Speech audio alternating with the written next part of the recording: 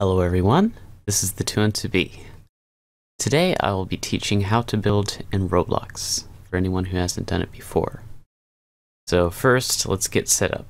To open up Roblox Studio, you press your Windows key, or if you're on Mac, whatever that key is called, and just search Roblox Studio on your computer, and it should pop up.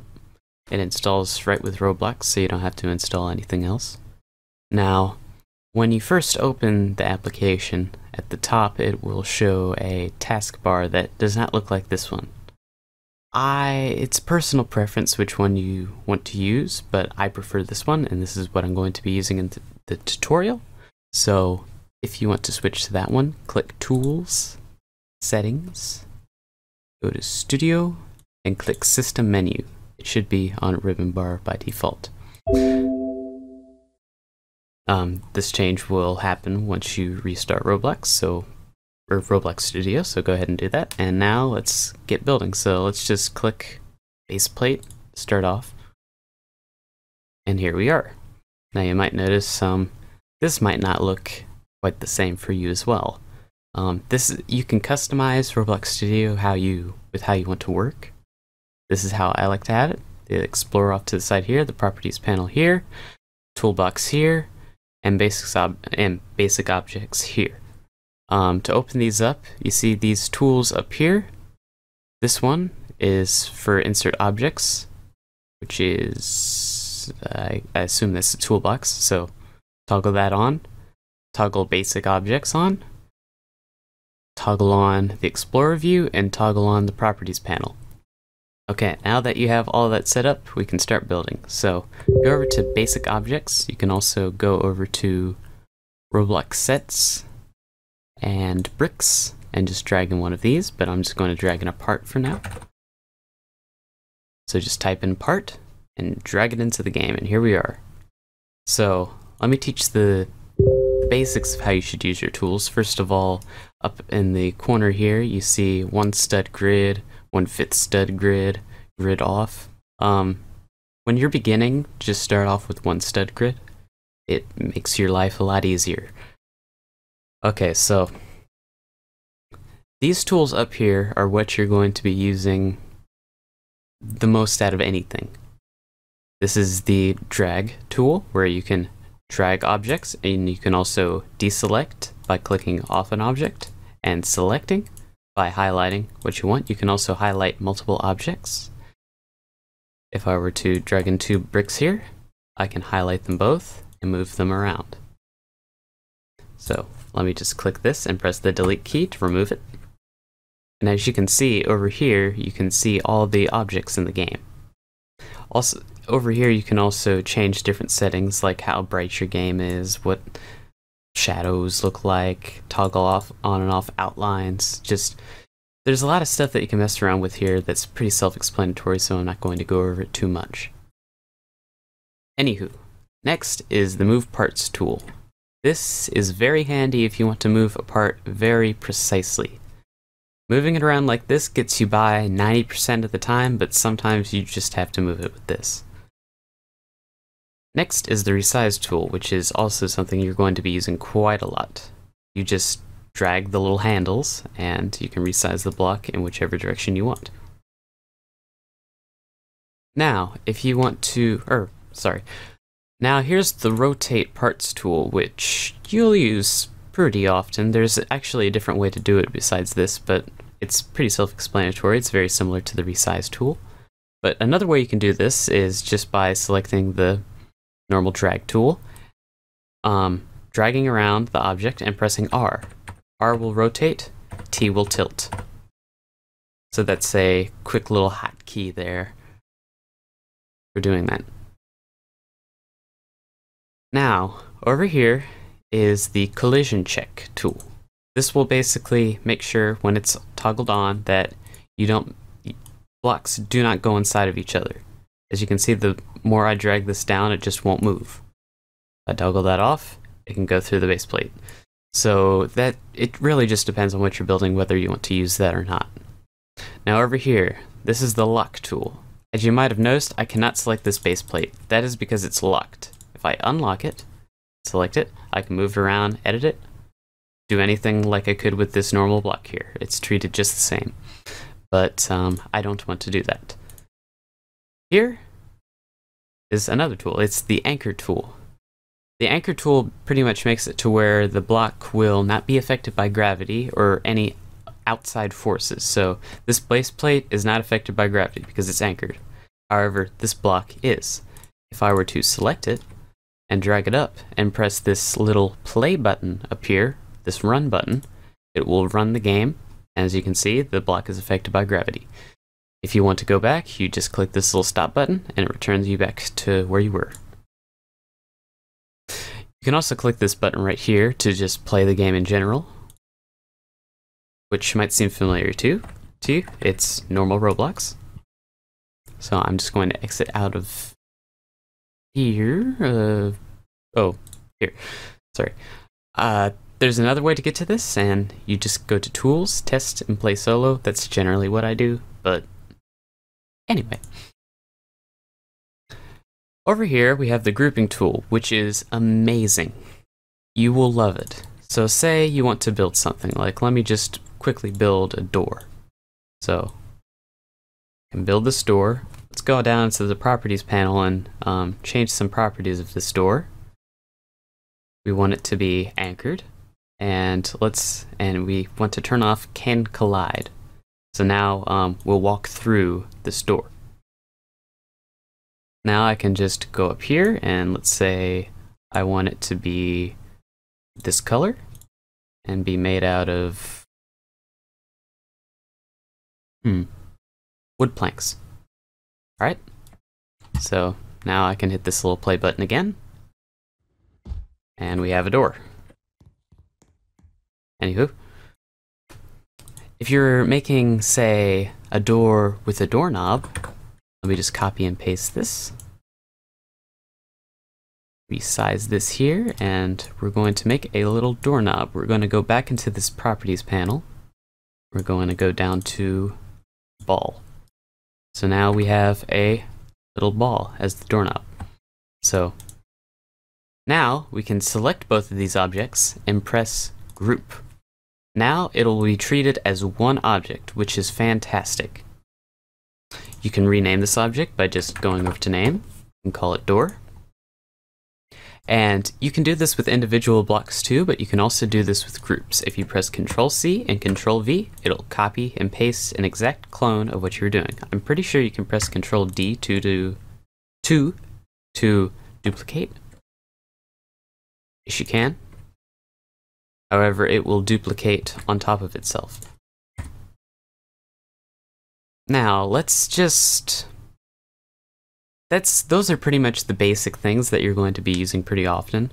Of course, there's this paint bucket tool, which doesn't work in the current update, which is so silly.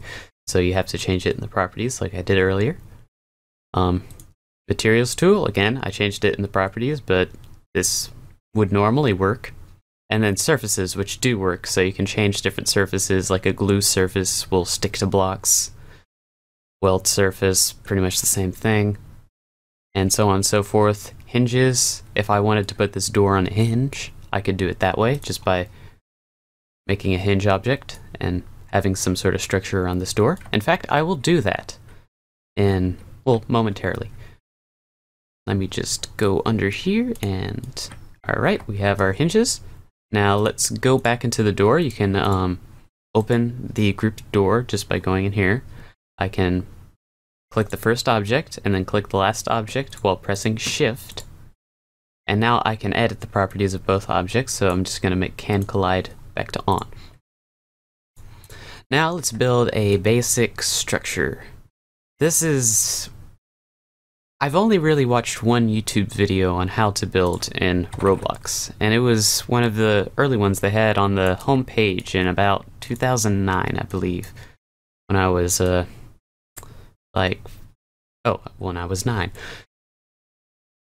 And what was amazing about the video is pretty much if you could build what they did in the video and use all the tools that they did in the video, you can pretty much build anything you can imagine. And as a kid, building anything that you can imagine is just mind-blowing. So let's do just that and build the same thing that video depicted. So I'm just going to copy and paste several blocks with Control C and Control V. Now here is a situation where I could move this precisely, because as you can see I could not get this block quite where I wanted it. Then we can resize it. Let's go over here, select that color will do, and then over here we can select transparency.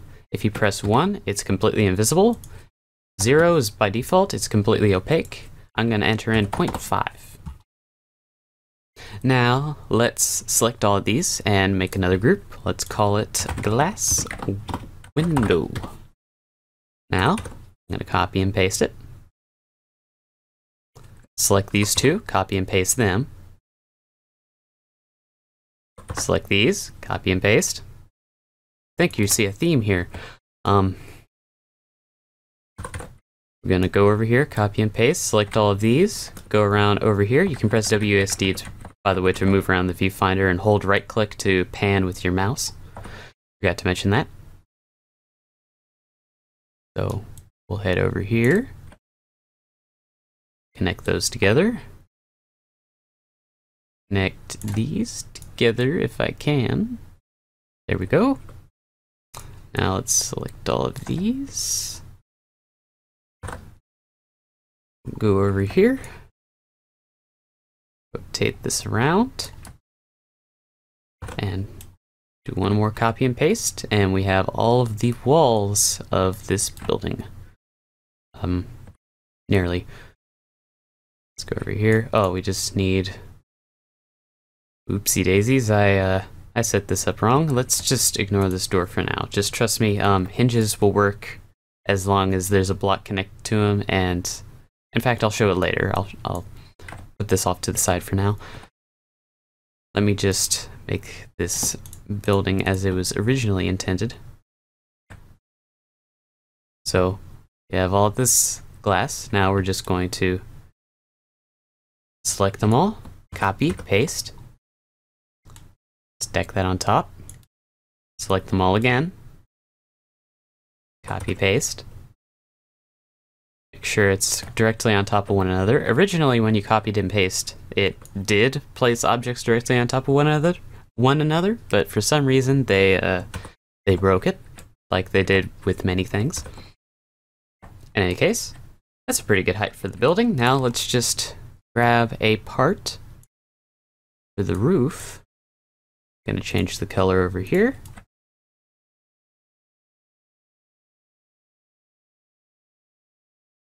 Just like so. And now all we have to do is just add a door. Not that door. So let's select these two glass window groups and ungroup them.